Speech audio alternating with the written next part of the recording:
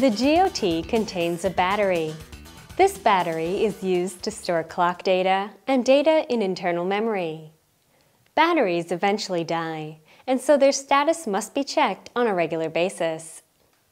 I will now describe the procedure to check the battery status. First, open the utility screen.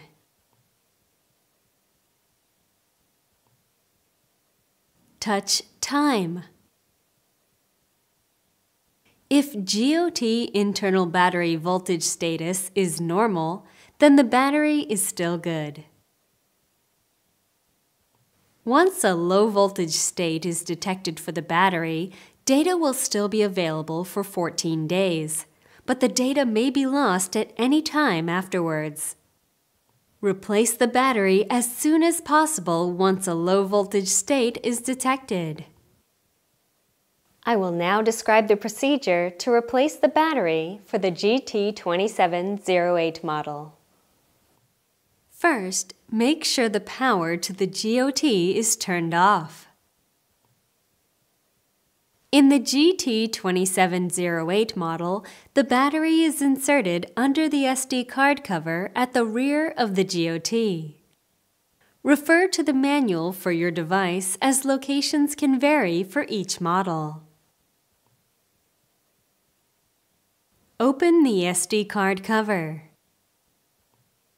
Remove the old battery and disconnect the connector.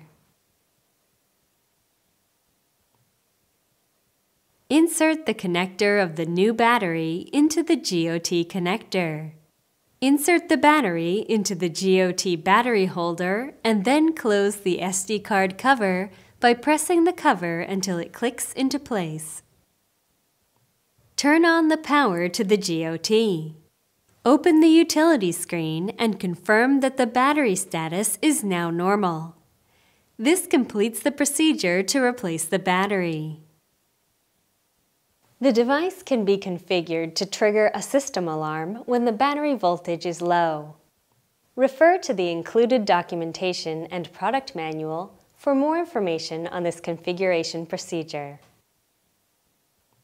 Although GOT devices can send notifications and perform analysis when failures and errors occur in system equipment, when the GOT itself fails, it could lead to serious consequences in losing the ability to detect any system equipment errors. Keep the touch panel clean to ensure responsiveness.